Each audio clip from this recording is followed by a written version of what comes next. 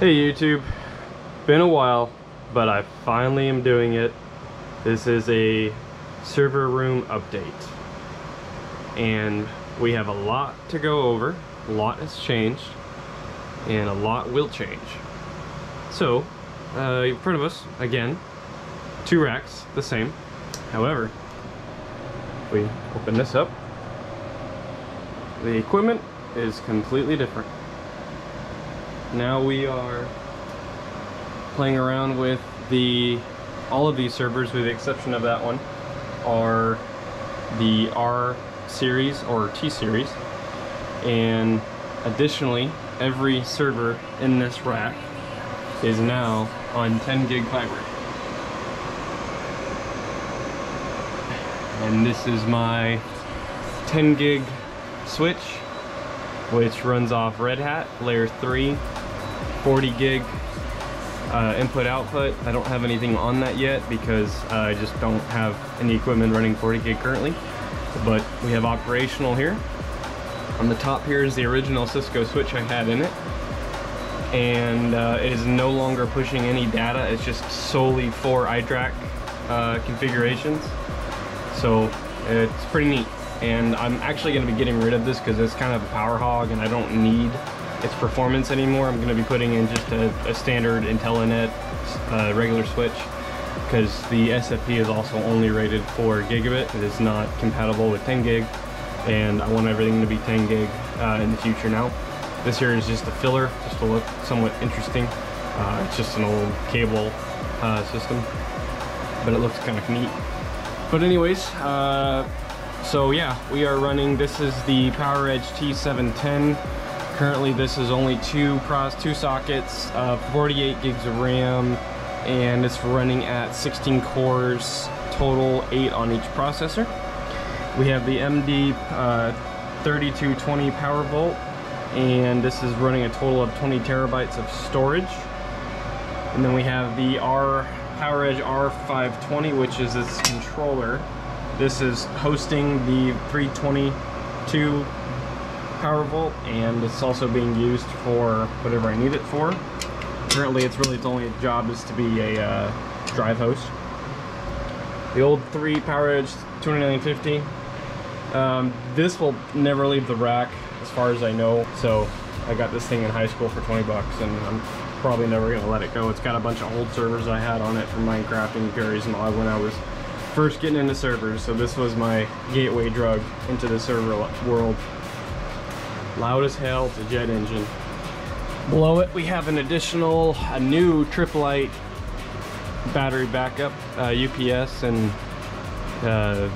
arrestor, or surge arrestor, which has been much needed. The original one didn't even work anymore and it needed new batteries, so I just figured swap it out, and we got it going. Below that's the original R610, and this is my controller server. It runs pretty much the master of everything. So if I remote into the house from outside of the network, I run into this guy, and the new OS that it has on it is running this whole rack, which is nice, and we'll go over that here in a sec. And then the original PowerEdge R815 is still here with all of the 2 bays totaling 80 terabytes. And we're moving forward. These were all originally PowerEdge 502s, I think. Older servers. I'd have to look in the original video, I can't remember. Anyway, so what's different OS wise is we're no longer running Windows Server, with the exception of this machine.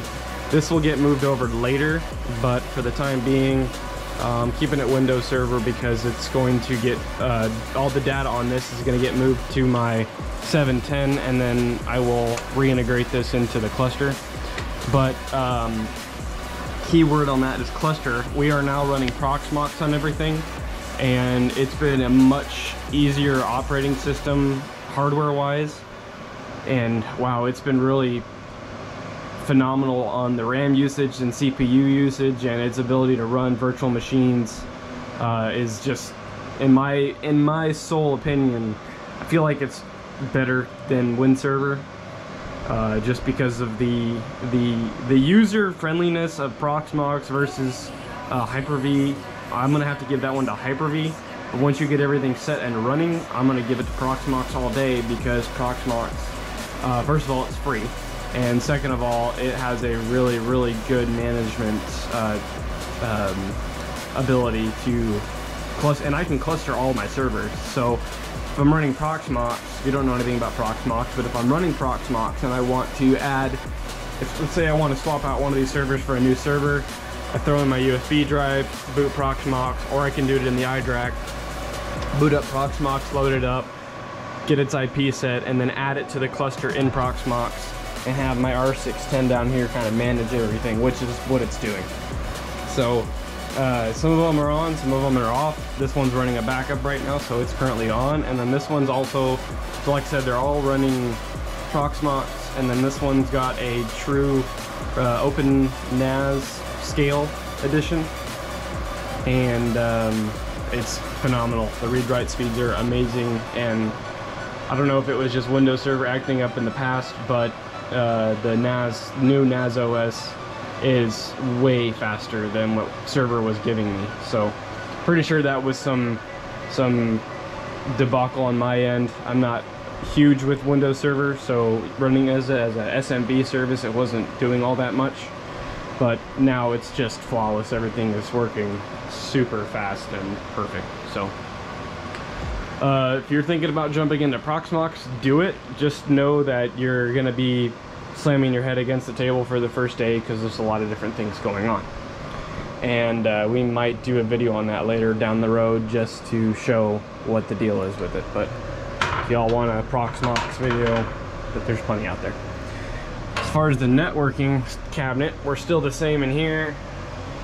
UniFi, PoE switch, and I got my output on the Dream Machine Pro is 10 gig. So with the exception of this switch and my Cisco switch, everything in here is 10 gig internal, which I feel like I'm late to the game on that one, but better late than never. Smart UPS is still here at the bottom. We're running 2 servers currently, and we're only 2 bars up. And yeah, I know I'm not using AOL. That was a text message from my phone. I don't know if it was on the last video, but this rack has been since gotten rid of. There is no need for it anymore, and it was just taking up space. And then the Panduits are the same, like we originally went over. And I now have this black duct here to really go over, really just kind of make all the wires look clean. And I took off all my wax string, and we're good there. There's my Southwestern Bell phones. I think we went over that in the last video. Other than that, it's pretty much the same. And this rack's been cleaned up. The Cisco lab is gone. I did Cisco for about 2 weeks straight. I just sat here and messed with Cisco a little bit, and got it working. And then I just said, okay, I'm done. So got rid of it, sold it, and it's now been gone. The rest of this is kind of just filler, but still somewhat usable. And we're gonna be getting, hopefully in the future, I want to get more of the Raceway and finish extending it all the way up there, and I need to do a drop down of a wire waterfall drop down. But the issue with this stuff is it's really expensive, and they have lead times of like 2 to 3 weeks.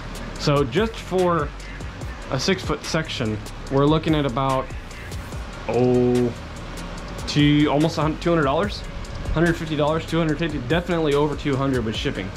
So it is just nuts. And I actually found these on eBay for $5 a piece. They were selling whole boxes of them. So I grabbed some black ones, and it looks fine. I'm not gonna mess with it. Future improvements coming to the room is electrical. I'm going to be redoing all of this, ripping out all the electrical lines here. And all of this black Raceway and outlets are gonna be gone. And what we're gonna be doing is we're gonna pull our wires out here through metallic EMT, come over, behind this guy, over, up, over again, and then we are going to have several 30 amp outlets there, and I'm going to be running the power straight up into the back of those outlets like they actually have them in data centers. Or they also have them on the ceilings, but my ceiling's not big enough, so I'm gonna just keep it on the wall and call it good. That's the deal with that, and I can't wait for that. That's gonna be nice, because then I won't have to have all of this wire down here, ugly wires looking like this, which I don't want. And yeah, looking forward to that. That's gonna be a big project. It's gonna be, everything's gonna be 12 gauge at least, and we'll go from there. So all this is the same though. Ground bar is the same. That's all the same. Interestingly, what I did now is, so this is Telco here, and if you noticed on the racks, they're now labeled with rack IDs. This guy being 100, 101, 102, 103. The reason I have that is on my network configuration, each rack is identified in my network layout. So if I click on R102, it shows me everything on that rack in the network, and I can work with it if I need to. And I know what network I'm on. So if I'm on 102, I see all my servers. If I'm on 103, I see my cameras, I see the switch, and then I see the battery backup UPS at the bottom. And I really like the way that works. And then if I go to the telco option, I get my desktop here and the peripheral devices that are also being used on this. So as far as updates, that's pretty much everything. And there was a commenter that got it right on the last video. I'm gonna have to give them a shout out in the title below here, but they got it right. This is the Southwestern Bell logo. I just thought that was kind of neat, so I did a stencil of it and got it put on there. So hope you all enjoyed it. This is a quickie, but I am very, very happy to get all these new servers mounted. This was an awesome steal I got in San Diego on Marketplace, and yeah, you always get some really good deals. If you want to get into the server stuff, start on Facebook Marketplace if you want to do home lab. Keep in mind this is very, very power hungry. This is why I don't have all of them on. But I also don't recommend doing a configuration this build if you don't know what you're doing power wise. And this sucker right here, all servers on, is probably pulling anywhere from 3 kilowatt to 6 kilowatt. So it is power hungry. I mean, I can't stress to you how much power it eats up, which is why they're not on. There's only 2 on. So if you're gonna do something like this, please make sure you have the correct buses and power ratings for what you're doing. This power panel here is rated for 50 amps, and it feeds off of the main. But if the house power has an issue with it, this is not on or related to the house incoming power. It's not on the house breaker. It's not on the only thing that it's on is the main lug outside, which is my 200 amp. This goes to the 50, and then this is all my 50. My feed behind the wall is 50, and then all of these are technically 30 amps currently. So amperage wise, my load balance is right where it needs to be. I'm a little heavy on bus 1, but when I get all of my wires run up and over the cabinets and get the electrical wired up top there, it's gonna be night and day difference, and it'll be much easier to load balance everything. So I guess as far as my commenters go, one thing I could definitely use some information on is if I was to paint the room or redo some aesthetic stuff, what would y'all recommend? What would look cool? What would you not want to see? What would look cool? What would not look cool? Whether that be LEDs, paint jobs. Obviously the wood right now looks kind of weird. I'm thinking about painting that like a gray color, or maybe just white to help it blend in. But that's in the process, so we'll see how that works out. Other than that, hope you all enjoyed the video. Not a whole lot to report, but like I said, new server rack, basically new fun toy servers for me. A lot of fun lab stuff I do all the time. I also want to let people know, if y'all want to jump in on this and jump in my Discord server and ask questions about Proxmox or ask questions about what I know about Windows Server, which is not a lot, do it. We have a lot of sessions where we jump in and we'll be late on at night, troubleshooting, breaking VMs, redoing VMs, redoing physical servers, opening physical servers up, changing hardware. Sometimes I even do sessions on cam with that kind of stuff. So if y'all want to get into this and you got any questions on it, or you have any input, jump into the Discord server and the YouTube link, and that's really all there is. And I don't have a whole lot of views on these server videos, but I'm going to continue to put them out because I think they're pretty neat and beneficial. I don't know of anybody that's done something this scale in their home as far as server builds. So that being said, y'all have a great day.